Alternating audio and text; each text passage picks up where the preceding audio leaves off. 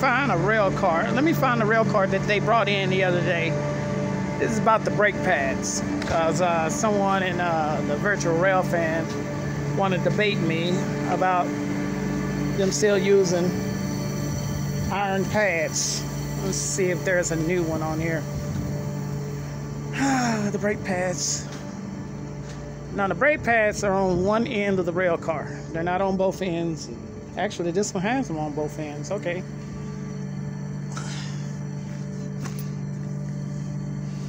This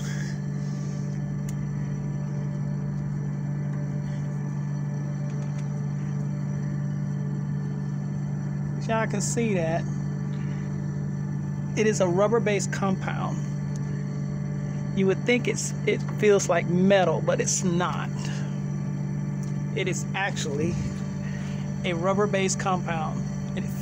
There is a rubber shin, metal shin on the back.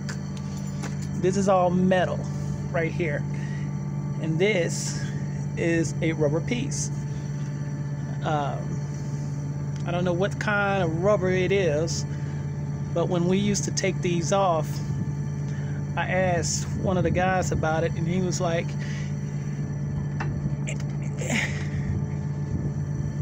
see, when you shear it off, it gives you a black coat on your finger from the top.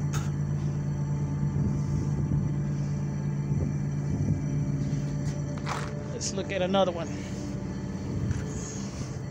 This one here is almost worn out. See?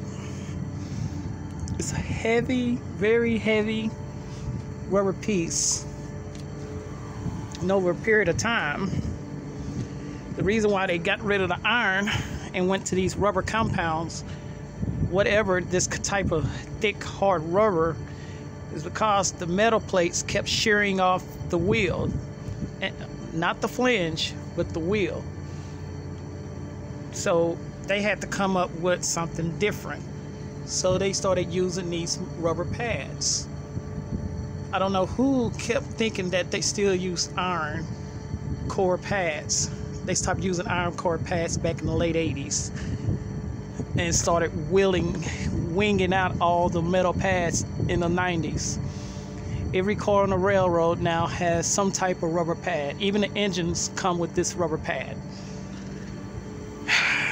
This is a rubber-based compound. It's not 100% rubber. It has something else on it.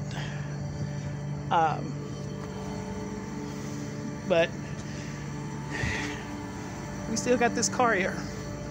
And the railroad came last Thursday, but they parked our cars out there. I'm wondering, did they red tag us? They probably did red tag us. Who knows? Who knows? I'll find out in a little bit.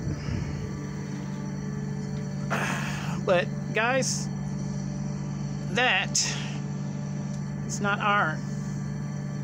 That is a rubber pad with a metal sheet on the back. It's some type of rubber compound mixed with some kind of other material. So when it breaks, it's not eating up the wheel.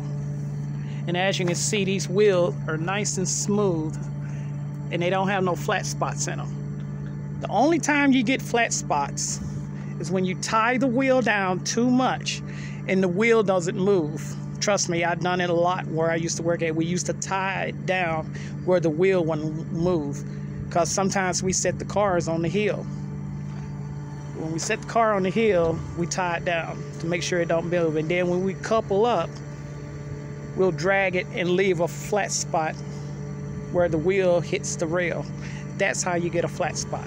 Or when you get a brand new pad, and when they press on the brakes, the wheel locks, and once again, it leaves a flat spot between the wheel and the rail. That's how you get a flat spot. Whoever says something different really don't know nothing about railroad cars. All right.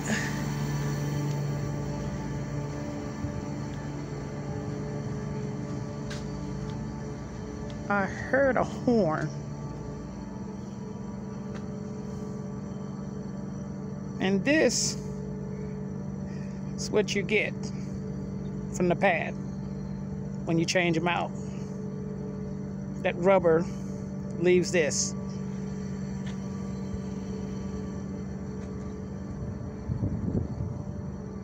I could have sworn I heard an engine. Cause what? This is the end of the month. Oh, service train is coming. They're here. They just got here. Let me go let my boss know. All right, guys, I gotta go. I gotta let boss man know that they're here. Until then, I'll see y'all later. Bye.